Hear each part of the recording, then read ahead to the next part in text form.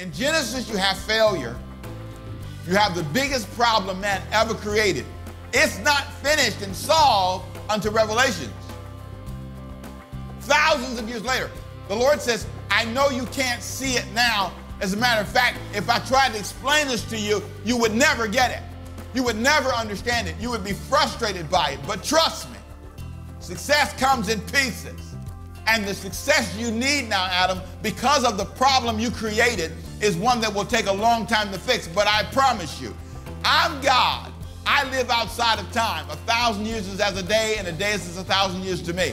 I promise you, if you walk by faith and trust me, we'll fix this. But in Revelation chapter 4, verse 11, when you get there, by the time you get there, you are worthy. Here's what will be said. O Lord, our God, to receive glory and honor and power. For you created all things.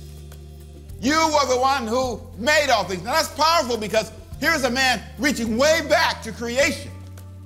He ends the book of Revelations. He ends the book talking about what you did back there. It's fixed now. We can praise you now. We can rejoice in the end of your life. I don't care what problem you have. I promise you, if you trust God, if you break it into pieces, if you say, Father, I'm going to work on this plan, trust you through the pain and the process, I'm getting to the prize, and one day I won't owe anybody, I won't be sick, come on, amen, are you hearing me, church?